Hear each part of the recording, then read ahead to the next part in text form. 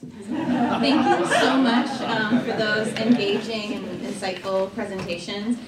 We have about 10 to 15 minutes for Q&A, but before I kind of pass around the mic, I want to flag a few things that our presenter said maybe we could bring this up in Q&A. So if we want to come back to those or circle back to them at the end if we have time, or you could catch them later and pick their brains.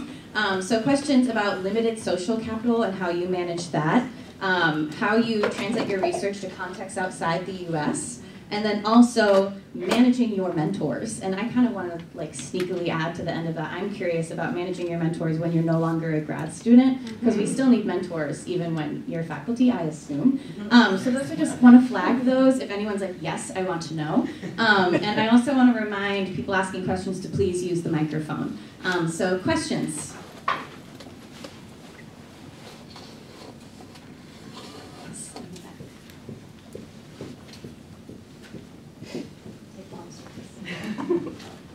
I have a clarifying question for you. What is meant by limited social capital? Because I think that's something I'd like to. Certainly. So Minayo I think if I remember correctly, you brought that up in your presentation, so I'm going to pass this along.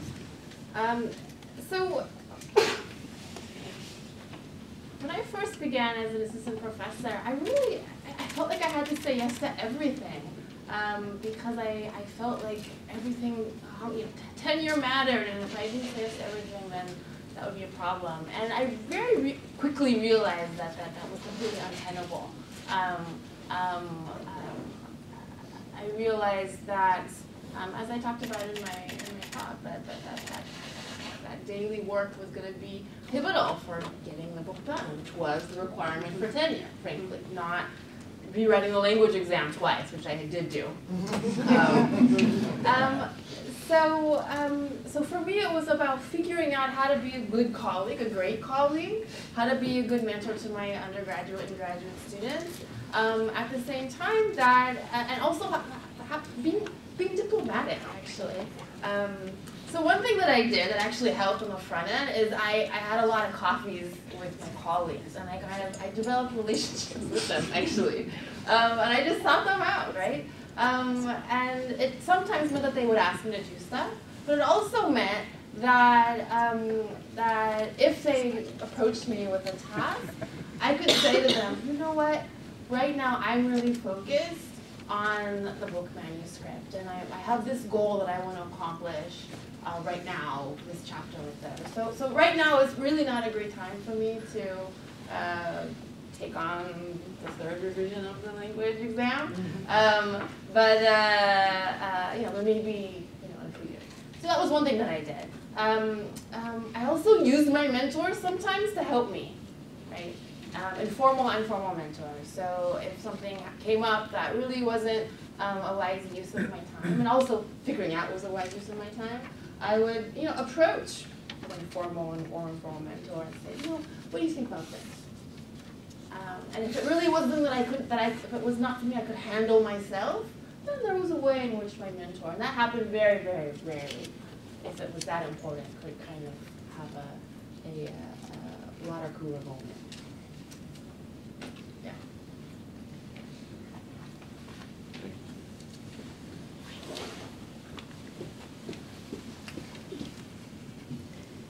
Hi, so thank you for the panel. It was exciting and really interesting.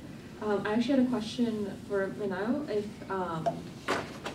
you mentioned having to deal with imposter syndrome, and I mean, of course, I'm sure anyone else can speak to this too. But what do you have any recommendations for methods or things that you found particularly useful in dealing with imposter syndrome, overcoming it, or just managing it? Well, maybe we should all talk about it. I shared some of those methods in my talk, but for me, even having the phrase, a diagnosis, was really helpful, and so that was useful. But one of the things that I really loved about Michigan, once I got really in the department, was really kind of how easy it was to talk to my fellow graduate students. I mean, I've been around a couple different departments these days, and not all departments are, some departments graduate students feel very, very competitive with each other, very competitive with each other, and that makes those kinds of dialogues really difficult. So for me, ultimately, being able to have conversation, with people, I didn't use the term misfit, right? I didn't use the term misfit, but finding those communities, and for me, it was outside the department. That was where I found communities of people who I could relate to, people who were the children of immigrants in my cohort. I don't know, but I felt like the only one. People who were first-gen students. Like for me, that occurred outside the department, and I found my way back to the department through ultimately. But everybody has a personal story for dealing with imposter syndrome. And for me, it was really a personal competition. I mean, I think because this is, this is something, so at Stanford we talk a lot about students who feel they're the admissions mistake, right? Like I must be the admissions mistake. So it's also to normalize that lots of people, so if lots of people feel that way, then it's actually, and so in that sense, going back to this thing about how we can help one another, I think occasionally talking about it like, oh, I feel this will opens up a space for other people also to express their vulnerability. So a part of what it is changing this culture around seeming like you understand it all, knowing that there are other people who feel vulnerable. I think opening, as scary as it can be, sometimes opening up that space means that, Yeah, I would just join that and say that I recall my first semester here after being out of school for 5 years, just writing down all the words that people were saying that I did not know, right? And I wouldn't have admitted to the other people in the room that I didn't have that vocabulary. But I think, as you were saying, that normalizing it is so essential. And I also didn't hear of this term until after graduate school, and I realized, oh, that's what I felt. and so many people feel that. And then I realized, as I started talking with friends and colleagues, that they had felt that in some fashion to one degree or another. And I think making it more visible and less stigmatizing, right, to admit one's weaknesses or vulnerabilities or perceived, because often they're not accurate, right? Like oftentimes you would say that to somebody and they'd be like, no, but you were great in class today, and whatever it may be, I imagine. So, that'd be my input. It's just really quick because I want to give a shout out to Emily Rose, who's now at UC Davis, I think. I remember in Vita Chen's seminar, she once said, you know what? I don't know what this is. She said, I don't know what we're talking about. And I was like, it was this like revelation. And so I started doing that a lot. And it backfires still sometimes, but for me it was just like, aha! Amazing light bulb. I think part of it too is, your story of incredible tenacity, like just showing up, and like our culture, especially for women, like, aging is considered to be a bad thing, right? But like I have actually learned a lot as I've gotten older. I had lunch with a U of R graduate who's now in a tenure track job, and she has a shitty colleague, basically, who's being mean to her and other people, and she was like, what do I do? Should I quit my job? And I was like, no, you're not gonna quit your job. You worked so hard to get this job. And so we talked about it over lunch, and she said, well, how did you get to this point? And it's like, well, I've been doing it for 9 years now. Bad things, sometimes bad things have happened to me, and you move on, or you get strategies. You start to realize, like, most of the people I work with are delightful and really enjoy it. There's some bad actors in any organization, right? So you start to know who they are, and then you can kind of develop strategies for how you're going to maybe preempt them in certain faculty meetings. Stuff like that. But so, I'm thinking about your question, because when I go to Council of Chairs, okay, that's the Institute Council, so all of the department chairs across the Institute of RIT go. And our provost is a woman now, which is a big deal. She's an out lesbian woman. It's amazing. And that's one thing I'm grateful for Dave Munson, our new Michigan Dean of Engineering, who's now our new president at RIT, that he picked Ellen. It's a big deal. but still, they're like Ellen. There's like Ellen and like 4 other women in this room of like 60 people. You know, so I definitely feel imposter syndrome sometimes. But I tell myself, you know, my department voted me into this position. You know, maybe they didn't have a million choices, but still. My dean believes I can do it, you know, and so I just tell them, and when I feel like I have to speak up for the interests of my faculty, I do it, you know, even if I'm kind of nervous, because there's all these people that, you know, maybe don't understand humanities or seem a little hostile or whatever.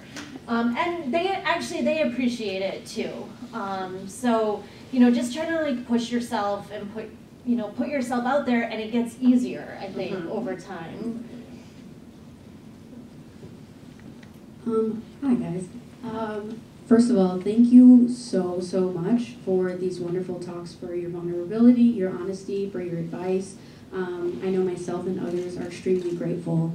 I have a somewhat controversial question, and I want to say that it's deeply grounded in gratitude for this opportunity and for this conference, because I never thought, like when I started in the history program here, that I would attend a conference in a history department where every single panel had a woman of color. Like, I didn't think that that was ever going to happen.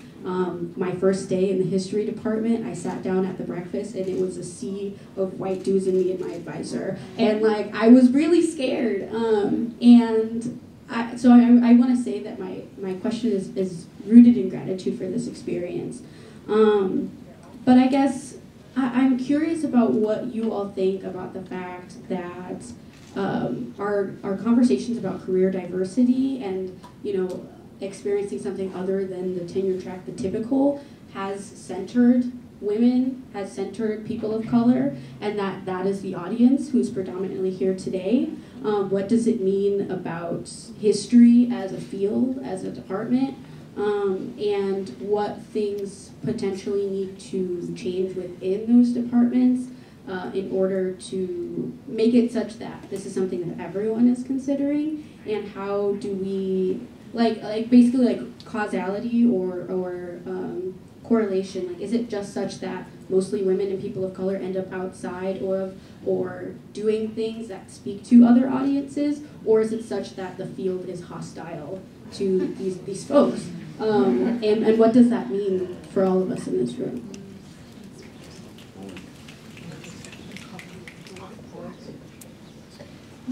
In my experience, white men are worried about the job market too, and are looking into, you know, like the grad students at U of R that like one of them I've written him so many letters this fall, and he's really nervous about getting a job, and I really feel for him.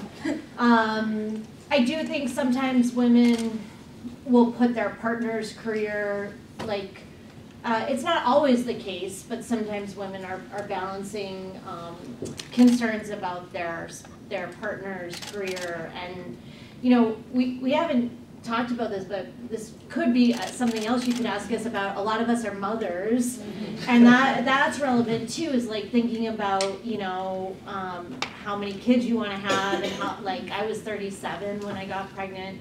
I don't recommend waiting any longer than that. Anyway, so I think some of it is maybe not causation, but it can be the case that what looks like authoritative. So when someone is speaking, they may be perceived as authoritative. You know, if they're so Dave Munson, our president, he's 6'6". He's literally, you know, a very, very tall man, and he's white, and he carries a certain physical presence, right? And we're all embodied. So I do think, you know, it can be challenged. Those are additional challenges that women and people of color can face when interviewing, is how to be perceived as authoritative. And I think that can influence people's success on the job market. But there's you know, I don't think it's the case that it's only women and people of color that should be thinking about, you know, how can I do work that I find meaningful? how can I create a career that feels right for me? I don't know, what do other people think? You're looking at me. All right. So one of the things that's really interesting is when I was hired at Lafayette, we had a department of 11, and I was the second woman and the first mom to get tenure there. Like, and this is, you know, in 2007 and then eventually 2013. And coming from Michigan, where the faculty ratio seemed to me to be about half and half, and I had these amazing female role models, I was kind of shocked. I mean, my first week of classes, one of my now happily retired colleagues said, "Oh, you look like a busy little girl." And I thought, where am I? Somebody else had the little girl comment yesterday. I shared that as well. So I think that there are, obviously, we're historians, right? The legacies of inequalities in the past, the legacies of who is considered an intellectual, who is considered worthy of listening to or giving a stage, and on what opportunities, what is the hierarchy of knowledge within the academy. If research is considered the thing we should all be aspiring to, then those of us who also are at, say, a teaching institution or do publicly facing work, you know, like are considered maybe not, or at least in our generation, we're not considered to be the ones who are like the grads you want to put on the poster, right? We're all being invited back now, but it's not necessarily, you know, always been the people who are historically being celebrated. But I think it's also kind of where you look for validation. And I think that one of the things that's been so encouraging about this moment and this space is that one of the big points has been validation isn't only within the academy, it's also outside of it, right? And it's also like making those connections with these different communities in ways that I have found so inspiring, hearing all the speakers talk about, right? And so, you know, maybe are being represented more as women and people of color in this space is also about a certain relationship to the community and sharing knowledge back and forth among that demographic. But I welcome other thoughts on that. That's a great question. So I would take this question, I'll sort of approach it from a slightly different or a kind of flip perspective. So when I was deciding whether to leave Carleton, one of the hardest things was students who said to me, there are not many women of color on this campus. How can you leave a faculty position, right? And honestly, of all, including my mom's anxiety about my employment situation, this was the hardest thing to hear. And I don't have a good answer, and I don't, you know, this is hard. But it's also not fair, like all the other burdens, to say the burden of representation at the cost of your own happiness should also always be borne by you, right? So this is a hard question. There's no easy answer because it is historically rooted in these long histories of, you know, I wouldn't feel this way if the campus had looked different, right? I wouldn't feel this burden, but it's also true the campus doesn't. I mean, both things are true. And so it was a hard decision. I will not say it was an easy decision. It is, of all the things, one of the things I return to because some of those students have stayed in touch. They've done wonderful things, but I do think about it. It was one of the, that was maybe the hardest part of leaving that job, I think, for me personally.